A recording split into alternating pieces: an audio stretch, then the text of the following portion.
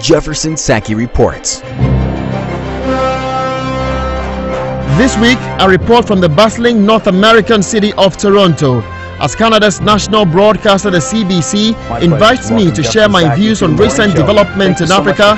I meet up with an amazing Ghanaian-born Canadian broadcaster living the Canadian dream. One thing my dad always said was, you know, outside is Canada, but here in the house, you're again here. Nana Aba Duncan left Ghana at a very tender age of 2 when her parents relocated to Canada.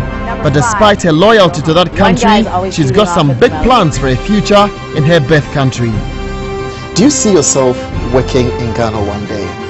Perhaps with a broadcaster? Yes. Perhaps with GBC or why not? With multimedia? In my life, practically speaking, I wonder how it would happen or how it could happen logistically. But I would love to do that. I would love to take some time and work in Ghana. My guest this week as a report from North America is Nana Aba Duncan, a Ghanaian-born Canadian broadcaster. Jefferson Sackey reports live from North America, Saturdays at 19:30 GMT on Joy News on Multi TV.